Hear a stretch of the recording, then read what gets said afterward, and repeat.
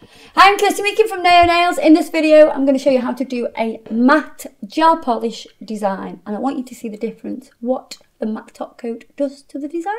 So keep watching.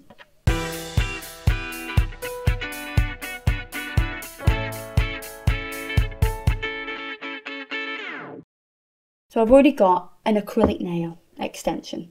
Already done, prepared just for you guys. And then I'm going to put on this gorgeous colour. This is perfect. I think this is a perfect colour to do French nails with, and perfect on your toes as well. This is 755. It's a gorgeous nude. I'm going to do 2 coats of this colour.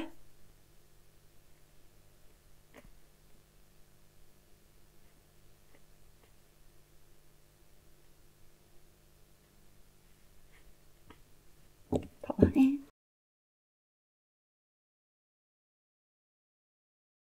We are now going to put some of Sirius Black onto this palette because we're going to use black. I want you to see the good contrast between everything.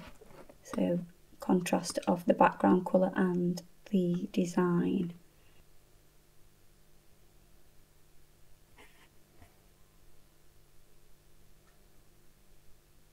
The beauty about using gel polish instead of paint is this is not going to dry, and if you're not happy with it, you can just wipe it off. Start again. I'm going to flash cure that. So I'm just going to create some swirls. You need the tiniest amount of product to do this.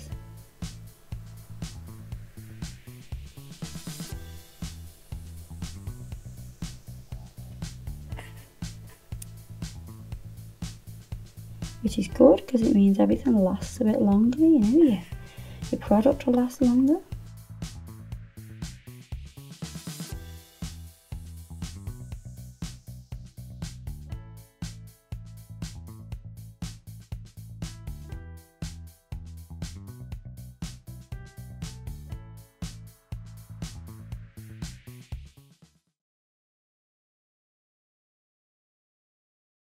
It's all shiny now, so that's pretty much what it would look like if it had top coat on. But we're going to put matte on, and I want you to see that it makes the design look quite soft. So this is the matte coat.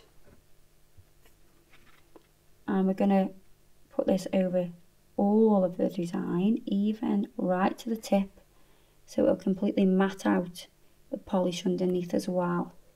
And it is a beautiful effect that you get. It really softens everything.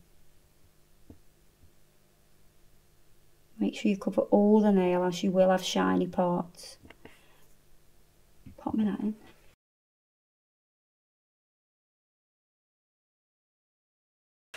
Now I'm going to wipe over with the gel residue wipe off solution. This is going to wipe off that sticky layer because it is icky sticky at the minute.